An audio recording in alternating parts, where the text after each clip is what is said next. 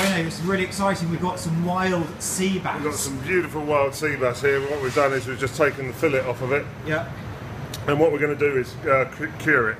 Okay. So we're going to cure it in some Camden pale ale, some sea salt and some sugar. In pale ale, you're going to cure the fish in beer? In beer. Oh, cool. Okay, so in here we've got 600 grams of sea salt, 400 grams of sugar, and we're just going to sort of cover the fish up in it. Pour a little bit of the beer on there as well. About 570 mils of beer.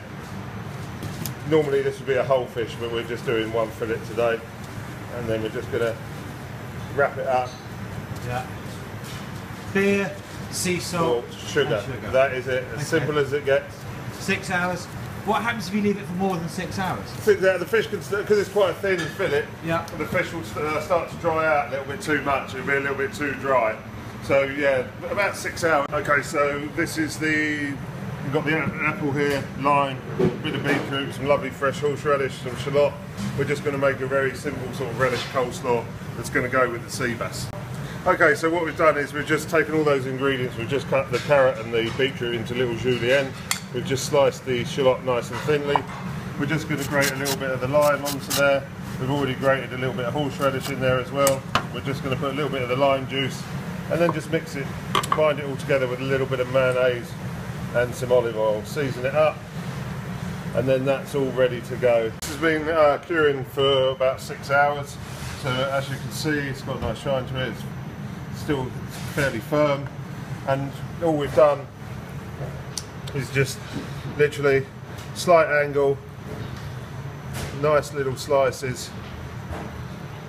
I reckon one fillet will do 2 portions, but you'll be able to see that in the costings anyway. Wayne, I just saw when you were cutting the fish then you started at the tail end and you worked your way up to the head. Yeah, it's just so that you get those nice slices, even slices all the way along, and it goes lovely with the grain of the fish. So the grain of the fish, it'll be better to eat. You start from the head, start from the tail. Start from the tail and work your way back up. Yeah, yeah. Okay, great tip. So nice one. It gets thicker in the middle. And then all we're going to do is we just add a little bit of mayonnaise to the coleslaw. A little bit of parsley in there as well, just season it up. We literally just a little bit of that on there, and we're just going to garnish it with a couple of leaves of coriander. Nice to see. So micro herbs, Wayne? Micro herbs you could use, but I think for this, it's just very simple. A couple of leaves of the coriander, and then a little squeeze of lime juice, and that's pretty much it. You can put a pinch of black pepper on if you wanted to as well, just to finish it off. It's entirely up to you. But that's it, the wild sea bass cured in Camden pale ale with your beetroot and apple slaw.